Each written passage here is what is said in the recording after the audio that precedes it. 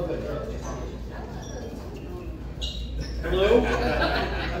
Thank you for being here. My name is Aaron Marquez. I'm a proud veteran of the war in Afghanistan and a major in the Army Reserve. So I just want to preface my comments by saying, nothing I say here today reflects the Department of Defense.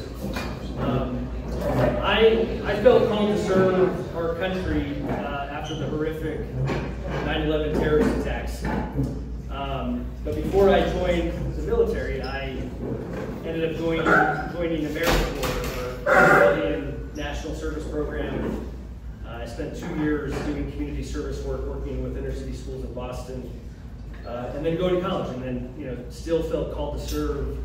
When I graduated from college and moved home to Arizona, that's when I first met our congressman, Ruben Gallego, and I told him I was thinking about joining the military, and he tried to talk me out of it. And then, so I went off to basic training, and then I came back to Arizona after basic training as an Army reservist, and I ended up moving into the same apartment complex, or condo complex, where Ruben was living. And I knew I was getting ready to go on a deployment to Afghanistan shortly after I came home from basic training. And one thing about Ruben is he's always willing to help and share whatever advice he can. There were some mornings where I'd knock on his door and we'd wake up and we'd run to a local park, and he'd help me with combatives training before I went and did the formal combatives training with the Army Reserve.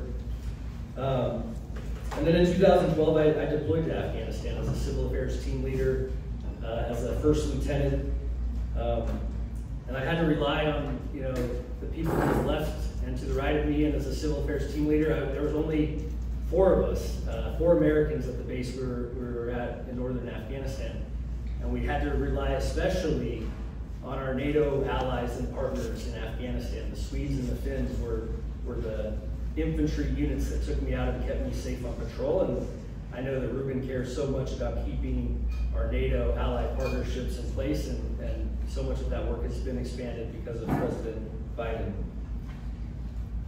In Afghanistan, I was lucky to work on reconstruction projects, building schools and bridges, and women's centers all across northern Afghanistan, and I felt like we were making a real difference. I went back in 2016 as an intelligence officer this time, working on counterterrorism operations. I saw the end of the Obama administration, and I spent 6 months in Afghanistan with Trump as our commander-in-chief. And I saw an immediate difference in how our rules of engagement changed, how the Trump administration started challenging things like the Geneva Convention and the international laws of warfare. And that meant in Afghanistan, we debated the international laws of warfare. And I had to remind American soldiers that we still had to follow the Geneva Convention. That's what matters in this election, and it matters to have a U.S. Senator with the foreign policy experience that Ruben has to make sure we conduct a war the right way when we have to go to war.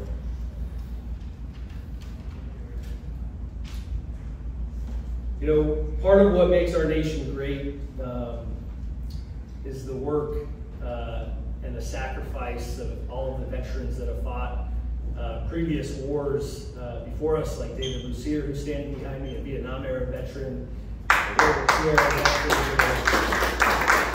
veteran.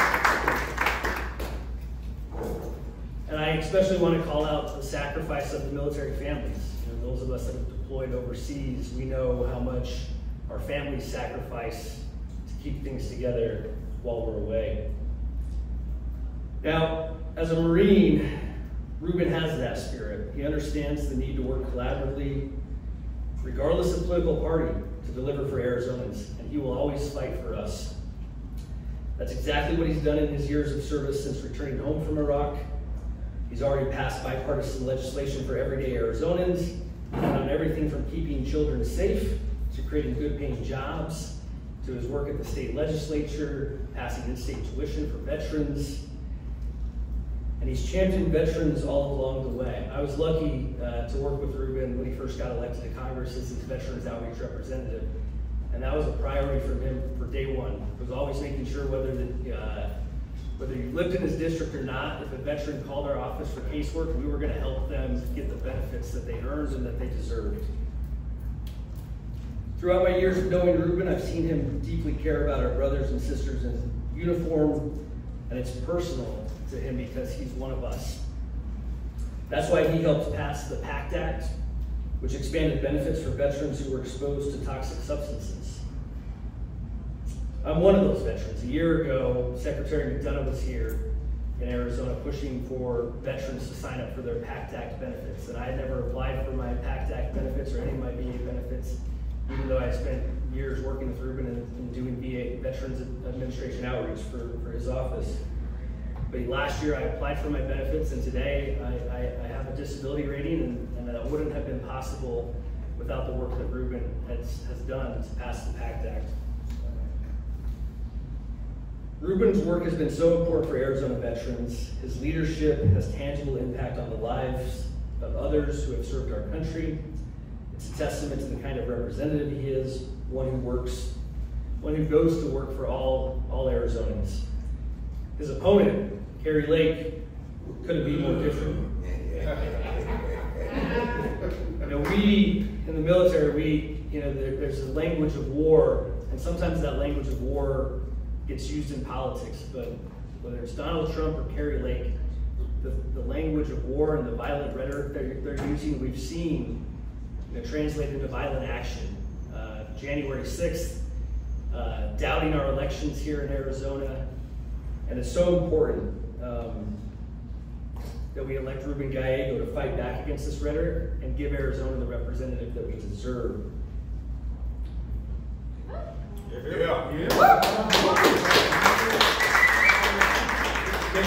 Kari Lake has no interest in working with others, in compromising and doing whatever it takes and working with anyone to get the job done.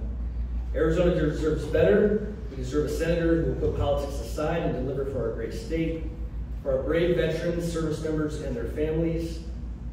Ruben has served our country and state for his entire life, and I know he will continue to do so with honor. And then the last thing I just want to say is thank you to Ruben. There's multiple veterans up here, including myself, that have ran for office before. And Ruben is very loyal to making sure that when veterans run for office in Arizona, that he's always behind us. And he's been behind me in every race that I've ever ran. And I'm grateful for his support. I'm so excited to see him run for the U.S. Senate. One of those veterans that I'm lucky enough to serve with on the school board of the Phoenix Union is Signa Oliver, Army veteran, JAG, amazing human being, and I'm so excited to bring her up. Signa Oliver, you're next.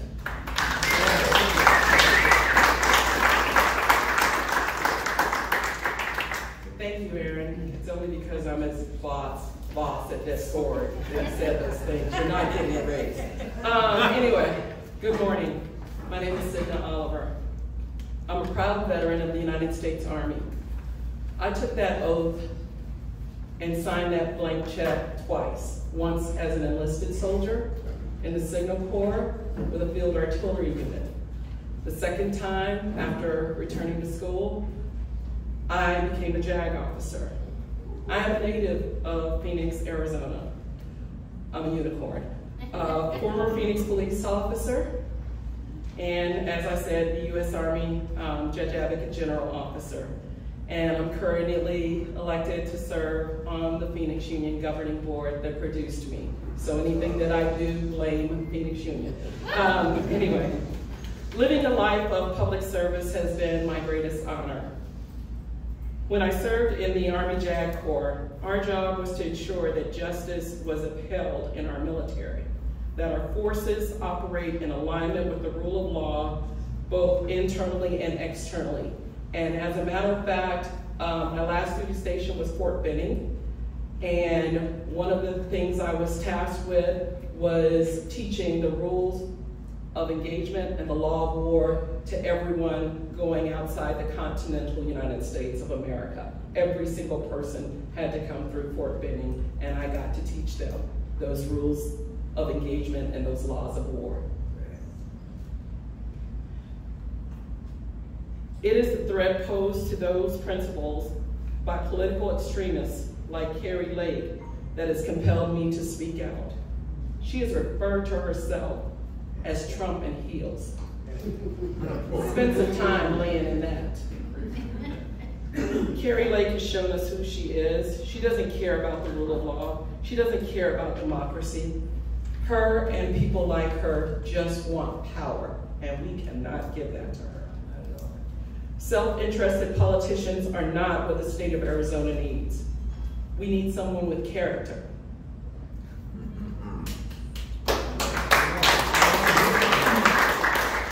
Someone who will stand up for democracy and the rule of law, who will look forward, not backward, and who will look out for vulnerable Arizonans. As many of you know, us veterans are often among the most vulnerable. Many of us return home and find ourselves without proper health care, without economic opportunity, or without a place to even lay our heads. Fellow veteran Ruben Gallego has been there for us. He served his country, he came home, and he kept serving. He kept taking care of those who sacrifice and serve. Arizona needs more leaders like him, fighting for us all day, every day. He's worked to improve the VA, making sure we can access our education, good paying jobs, and quality health care. He was instrumental in helping pass the historic PACT Act, which, like Aaron said, will finally provide benefits for veterans exposed to toxic burn pits, like some of my colleagues here today. After all of the sacrifice these heroes have made, that's the kind of support they desperately need and they deserve. Congressman Gallego has demonstrated his ability to be a leader for all Arizonans. We have so much going for us. This is one of the most dynamic and fastest growing regions in the country, and all elections come through Arizona. But there's still more work to be done. More than likely, there will be some vacancies on the Supreme Court. If you haven't noticed, this current Supreme Court is corrupt.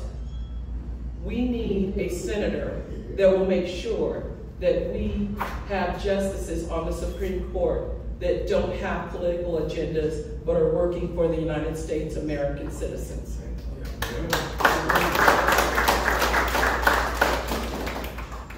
I had a friend who graduated from Harvard Law. When the immunity decision came down, she called me that morning and she said, "Why did we even go to law school?"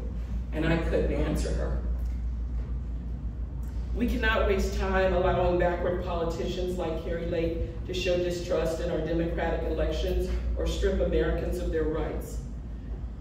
Whether it be veterans like us, women fighting for their rights, or seniors worried about losing their benefits, Arizona needs a leader who will champion the dignity of all Arizonans.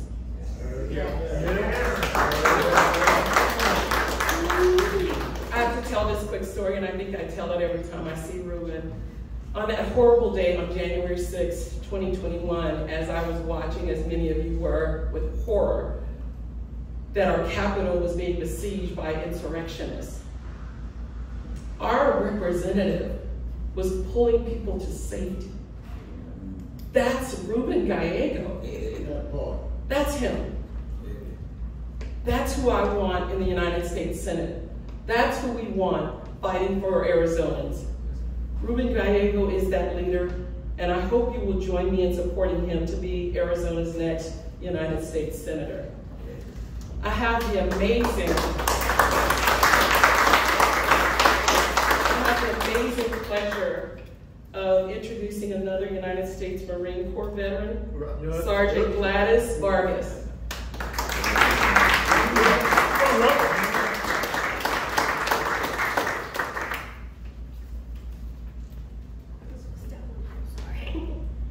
Good morning, everybody. My name is Gladys Vargas, and I am the proud Arizona Latina retired Sergeant Marine Corps veteran.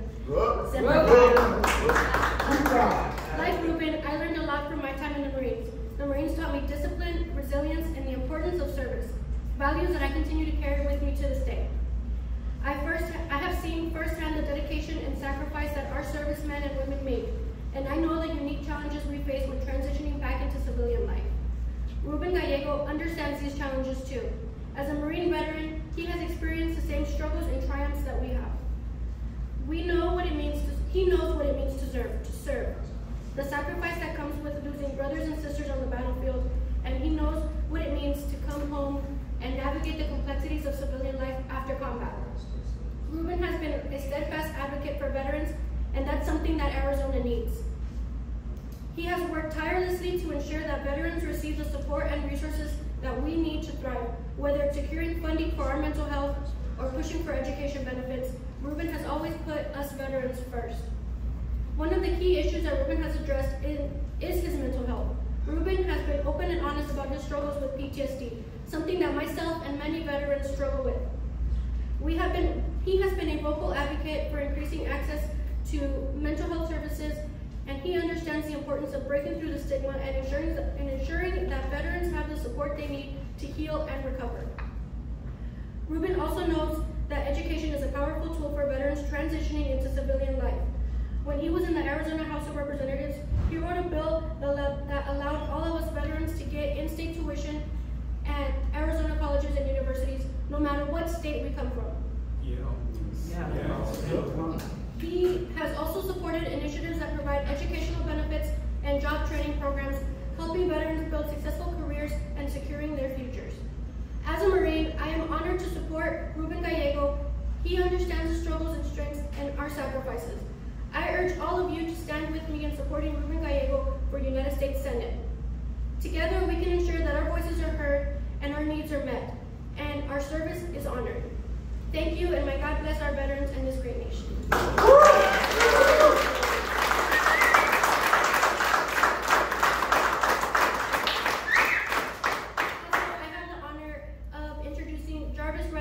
United States Air Force veteran, Senior Master. Yeah.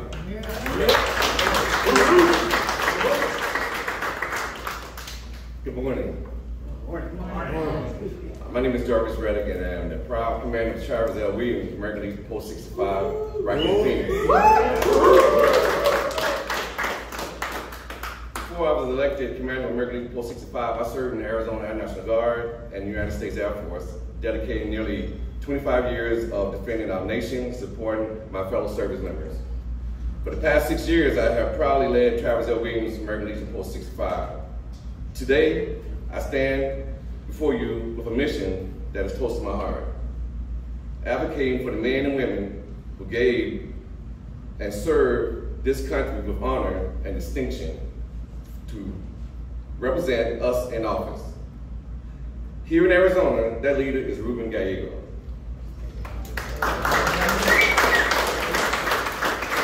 Ruben is not just a politician, he is a fellow veteran who understands the unique challenges we face. He has walked in our boots and knows the weight of the sacrifices we have made. As a Marine Corps veteran, Ruben has demonstrated an unwavering commitment to serving our nation and fighting for the rights of those who have served. In Congress, Ruben has been a tireless advocate for veterans issues. He has championed legislation like the PACT Act to improve our health care and has ensured that we receive the timely and quality care we deserve. Ruben knows that the invisible wounds of war can be just as debilitating as the physical ones. And he has walked to increase funding for mental health. He has worked for increased funding for mental health services and to remove the stigma associated with seeking that help. He has worked to address the systemic issues within the VA healthcare system here in Arizona and across the country. Veterans education and employment are also key priorities for Ruben. He understands that transitioning from military to civilian life can be challenging, and he has supported initiatives that provide educational benefits and job training programs for our veterans. Ruben's dedication to veterans extends beyond policy. He has consistently shown up for our community, listened to our concerns, and working alongside us to find solutions. He embodies the values of duty, honor, and service that define our military family. As a veteran and a commander of Travis L. Williams American Legion Post 65, I am proud to support Ruben Gallego. We need leaders like Ruben who not only understand our struggles, but are committed on taking action. I urge you to stand with me in supporting Ruben for the United States Senate. Together, we can ensure that our voices are heard, our needs are met, and our service is honored. Thank you, and may God bless our veterans and this great nation.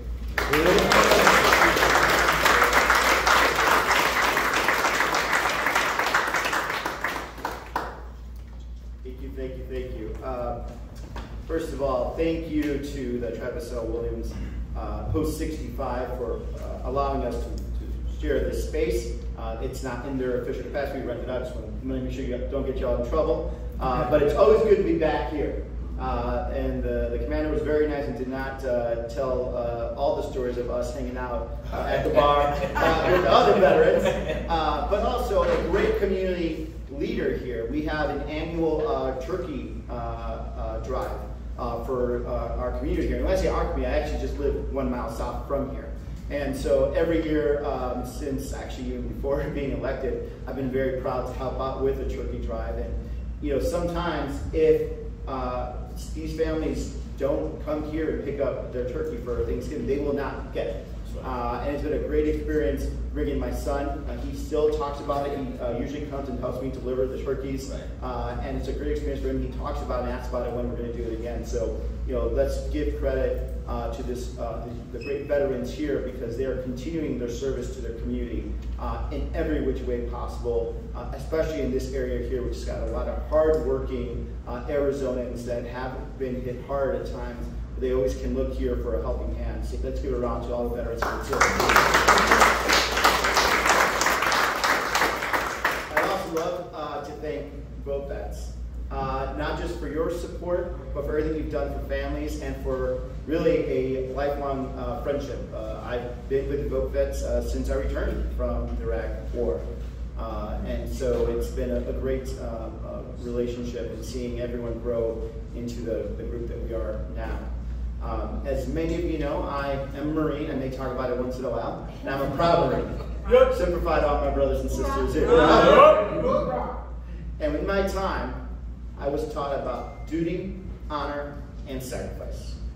When I deployed to Iraq in 2005 as an infantryman, I served with Lima Company 325.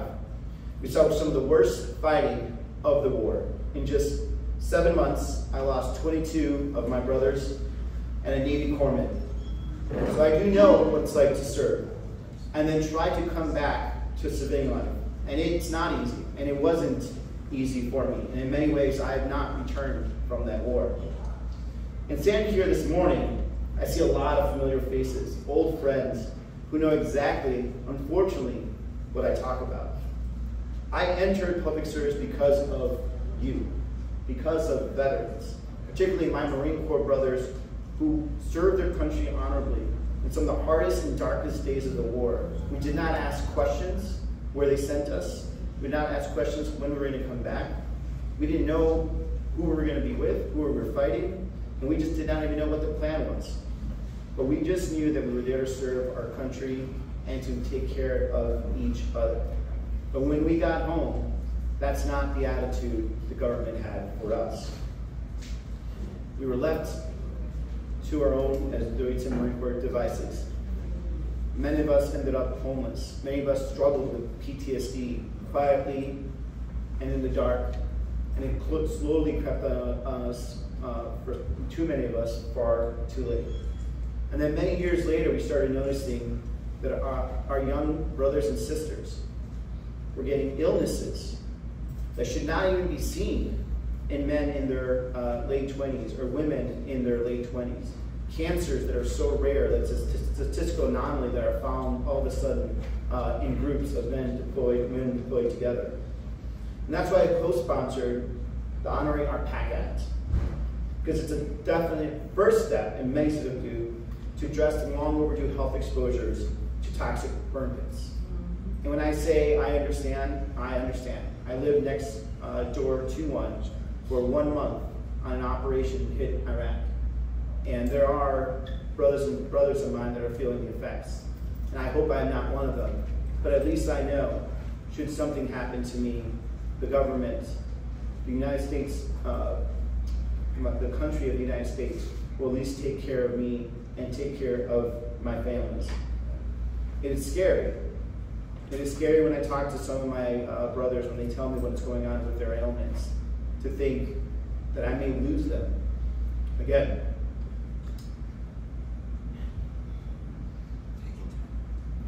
you go, Gallego, you go.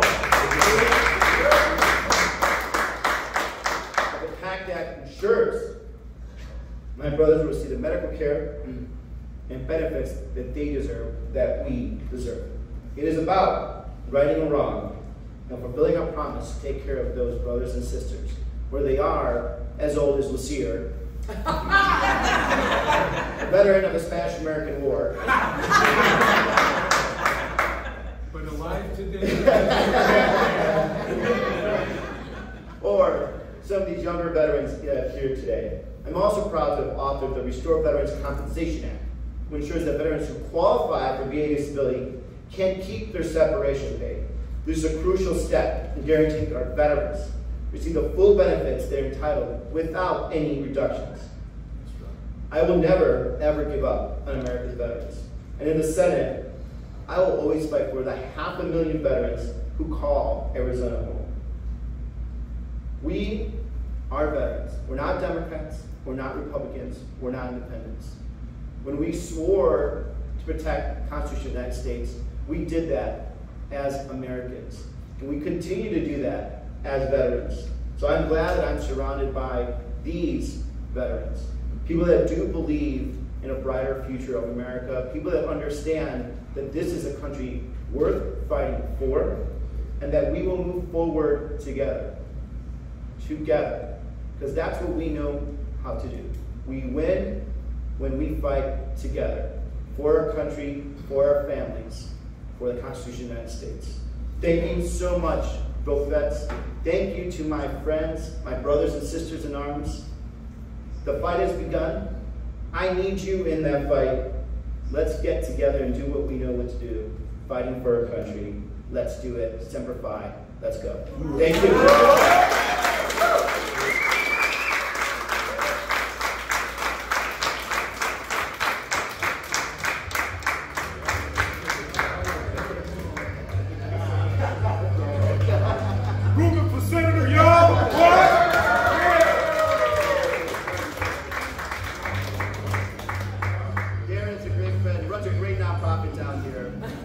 Thank you again, and again, thank you to all the postings. I think we'll take one or two questions if they're up.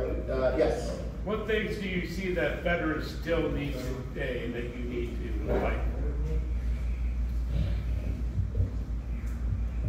for? You know, I think what people forget is when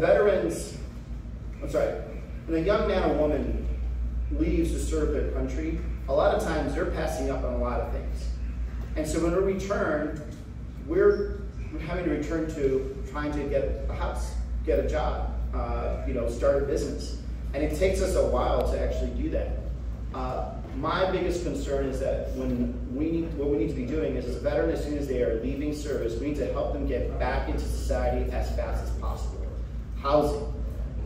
There are way too many veterans that are unhoused, are homeless. Way too many veterans that aren't using their full benefits, and sometimes our benefits don't really help veterans. For example, if you're a veteran that wants to be in an apprenticeship program, the VA, the GI Bill doesn't help you as much as you should if you go to college. And I'm not saying everyone should go do an apprenticeship program. I'm not saying everyone should do a college. But if you want to be working with your hands in a skilled trade, you should have the same benefits as someone who uses a GI Bill to go to college and get a bachelor's degree. Yep. Yeah. Yes. Okay. Two questions, if I could, a little off topic. One. 10. New poll came out this morning showing you more than 10 points up on Kerry Lake. What's your reaction to that, where you are at the campaign right now? Well, I don't believe that. Look, I've always been a fighter, and I'm going to fight all the way till the end of the election. And it's not because of me, it's because I need to be fighting for that, right? I need to be going, I need to get to the Senate to make sure that there is someone there who has served, who understands, what it means to come back, to this country, a little broken, but wanting to fix myself and ourselves to actually keep continuing serving the country. And we're going to continue doing everything I've been doing. We've been traveling the state. We've been talking to Democrats, Republicans, Independents. Yesterday we had a great meeting at press conference with Republicans for Independence. Is that Carrie? Sorry. When I talk about veterans, I also want to make sure we got to remember our Native American veterans.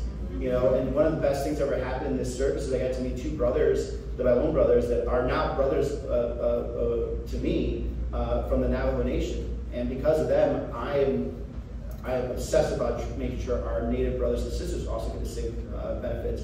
And we're the first campaign to ever visit all 22 federally recognized tribes. So we're going to continue doing that, and hopefully that puts us over the top. But we're going to fight as if we're one or 2 points down, because that's how we win. And a quick follow-up. Are you going to be campaigning with Vice President Harris and Governor Walz in Glendale tomorrow? Is it in Glendale? Yeah, you got one first tonight. Yeah, no, we'll be at the event tomorrow. We look forward to it. Thank you. Ruben, the opposition seems to have turned into a cult. Now that thing, fellow veteran Walz, any thoughts on how they come to some, such a mental state? Well, I'm not a psychiatrist, so I won't go into that, but I will tell you this. We're veterans, right? You don't besmirch another veteran's service. Ever. Right? He was in for 24 years. Honorable service. No veteran should ever call anyone else's honorable service out.